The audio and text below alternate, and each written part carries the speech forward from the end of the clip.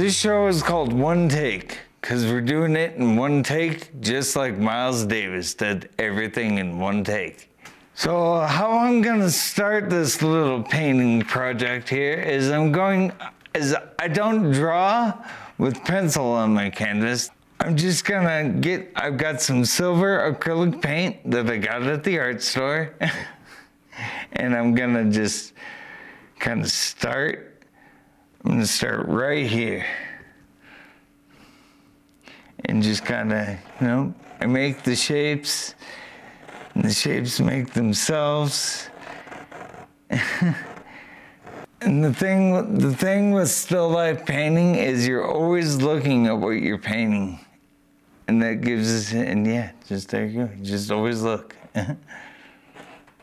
And when I paint, I usually kind of zoom in, because my eyes, I don't have peripheral vision from my brain injury.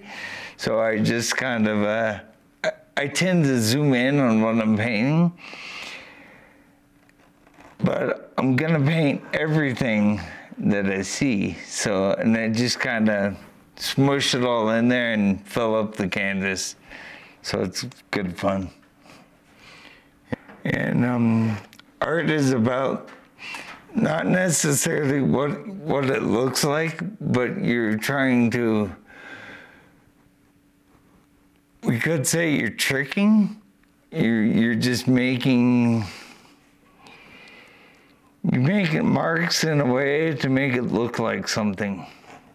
It doesn't necessarily have to look just like it, but if you wanted to, it can. Let's go for these leaves right there. Those look fun. Let's get those. Painting is usually a quiet process for me. It's a way for me to process my day and my life. It's a way for me to stay calm and, not freak out. Okay, now I'm gonna put some stems on the flowers. Not necessarily gonna paint the vase, because, what I'm thinking for this piece is I'm gonna, so it's talking about abstract realism, okay? So I'm gonna split the canvas so I can create a two-tone color effect in the background with dark color. I'm putting my paints in my palette now that I have the drawing on the canvas. So I'm gonna put a little red, skip a hole, and then put a little yellow, and then I'm gonna skip a hole. I did do it. A little blue, and skip a hole. The reason I'm skipping a hole between the colors is so I can make other colors in between, yeah?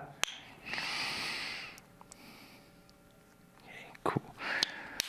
All right, okay, now, okay. Okay, so usually how I do it is I layer my colors.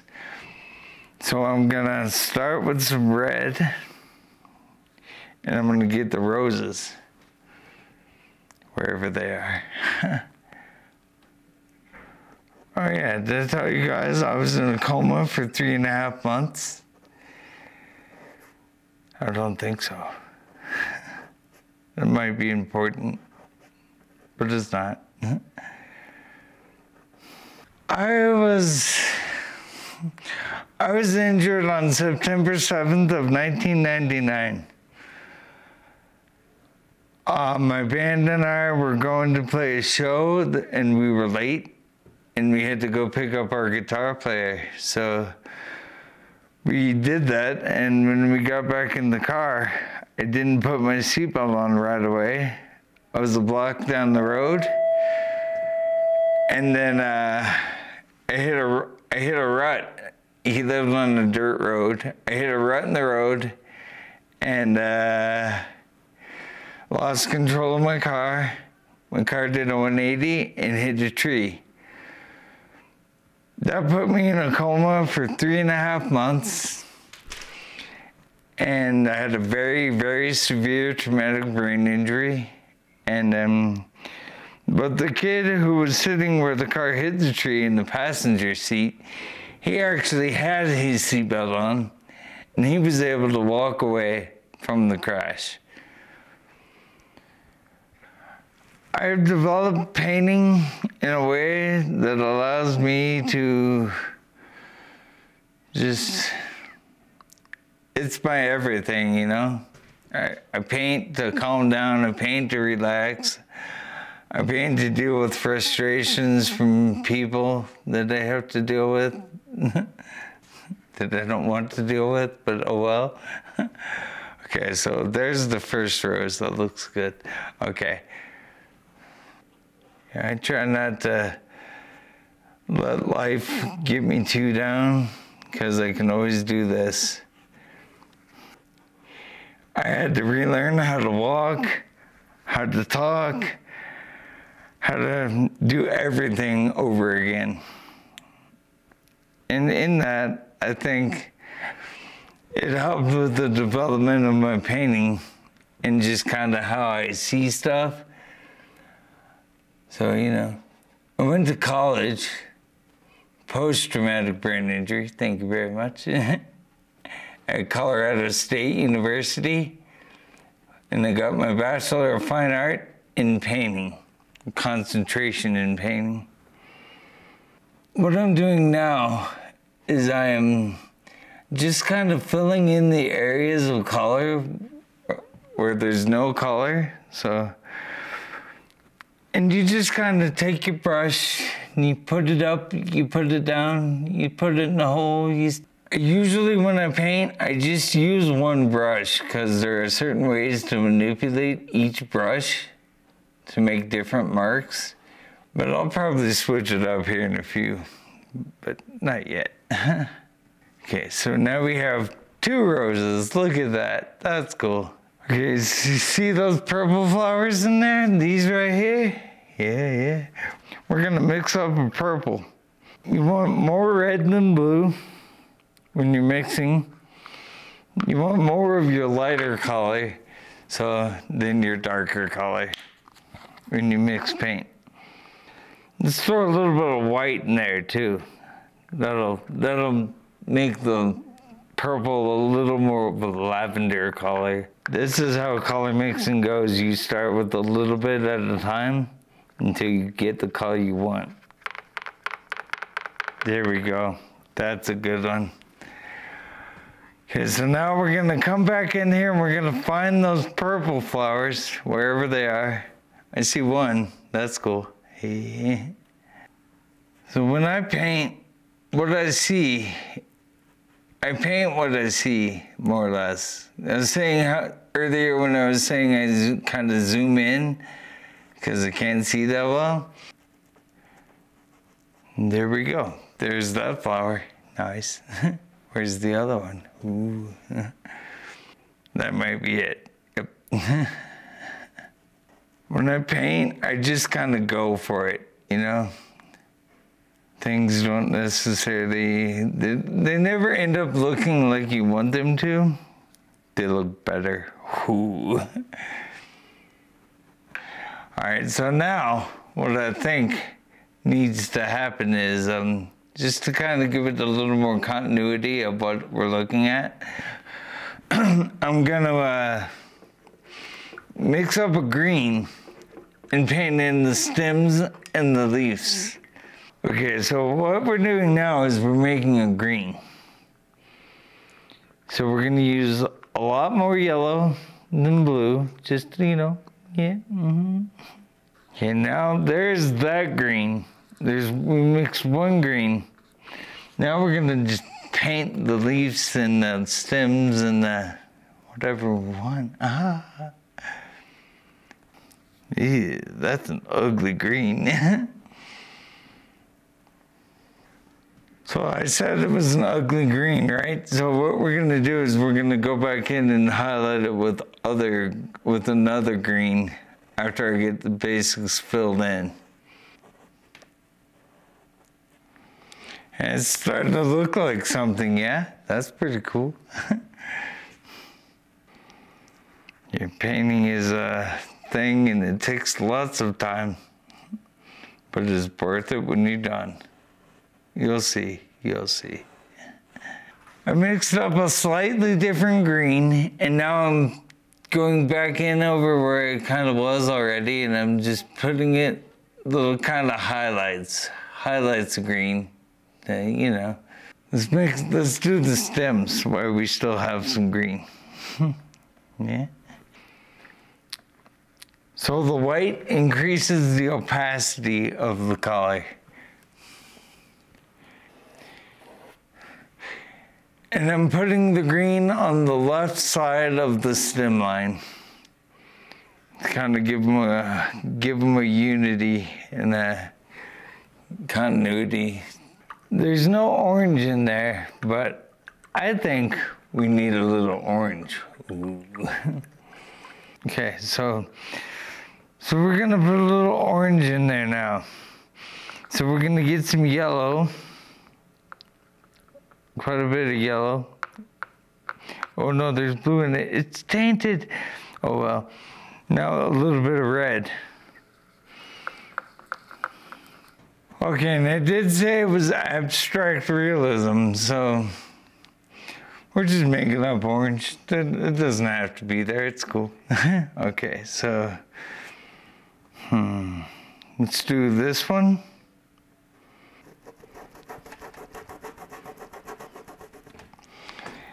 All right, yeah, and then we'll do this one and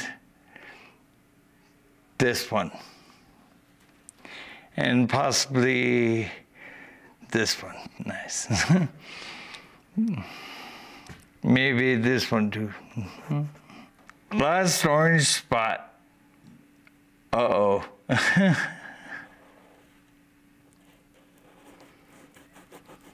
I say uh-oh because there's no enclosure on this shape, so I have to kind of make one up. Ooh.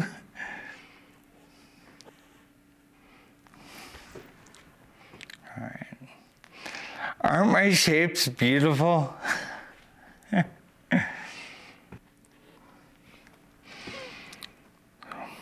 Painting is always very up in the air, so it kind of just, an idea will come to you and then you can expand and grow on that idea. More orange, more orange. Now what I'm gonna do is I already have the red and the green because they're complementary colors, you know. Now I have orange. So what comes next is blue. So we're gonna start filling in blue shapes. That one, that one. Why not that one? And this funky one right here. That'll be sweet. Nice. So we're gonna start filling in now that we've selected the ones that we need to fill in blue. Blue. Yeah, I like that silver that I used in the beginning. It's looking good. And now, with more color on the canvas, it's starting to come to life. And the complementary colors kind of reverberate and bounce off each other. You know, that's what they do. I haven't always been a fan of acrylic paint. I'm an oil painter by trade, and when I started my class at the Summit Arts and Crafts headquarters there across from the rec center in Silverthorne, I really fell in love with these paints because they're not like cheap acrylic paints. They're really nice and they texture well. Because when you paint, you just kind of glob it on there, you know, and smear it out if you want, but you know. When I was in art school, one of my professors, Patrice Sullivan, told me, or told the class, don't worry about using too much paint.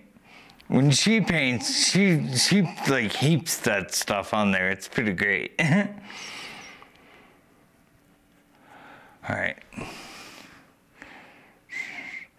I think the blue is done. Let's do, okay, so we have blue and orange, red and green. We have purple, but no yellow.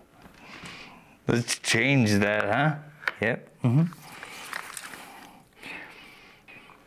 And you're gonna say, but Jeremy, why do we need yellow? And I'm gonna say, because it's the complement to purple. And did you notice how I kind of, when I'm selecting what color to paint my shapes, I kind of skip a section to make more wiggle room for the playing of the colors off each other. So now we're just gonna put some yellow in all the spaces that are left on the main part of the painting. So that's the beginning of the painting. Now I'm going to work on the background. And like I said earlier, I put this little line here to split it, because I'm gonna do a dark purple and a black. I really like black. You gotta keep the colors separated, because when you mix them all together, you get brown. And, you know, we don't need a brown painting. So this purple is gonna end up being about 50% red and 50% blue, I think, just because that's how it worked out. So, yep. Oh, that's perfect. Oh, nice. Oh, I'm so good. I'm so good. All right, now we're just painting the background. Fun.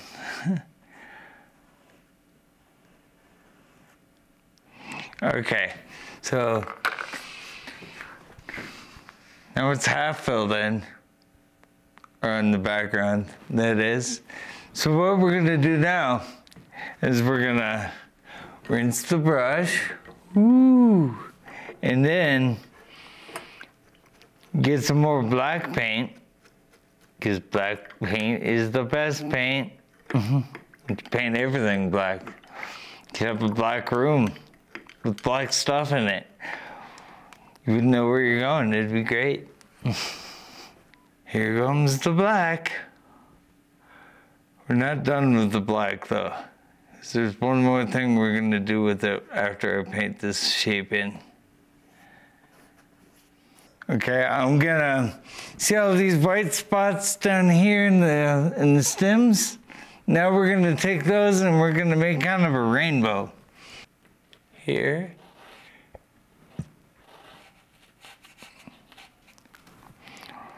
Orange. Next. Would never not work, but whatever. Orange.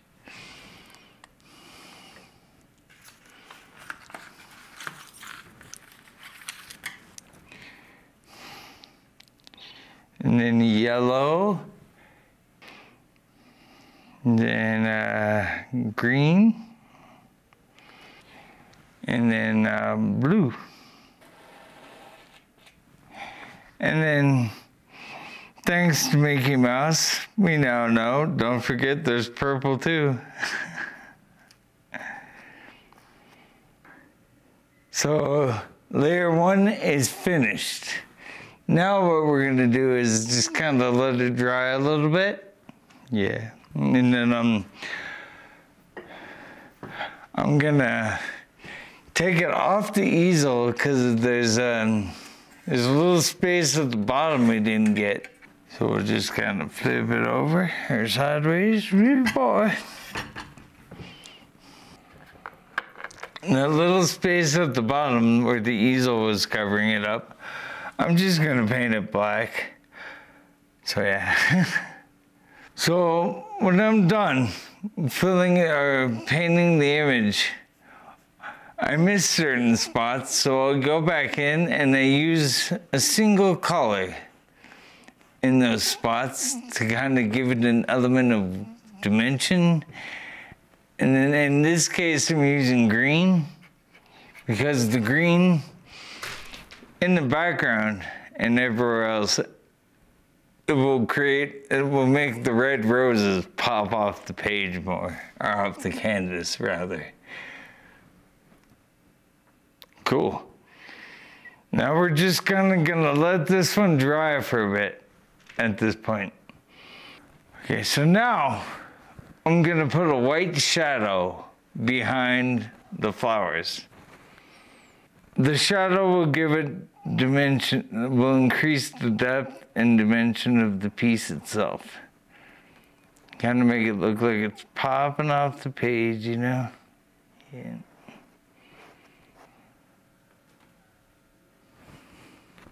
Okay. There it is. There's our painting. Right here. Here's the painting. And there it is. Now it's complete. And all I was doing was just painting. If you would like to investigate my stuff further, come to my art class Thursday night, every Thursday night, 5:30 p.m. at Summit Arts and Crafts headquarters across the street from the Rec Center in Silverthorne.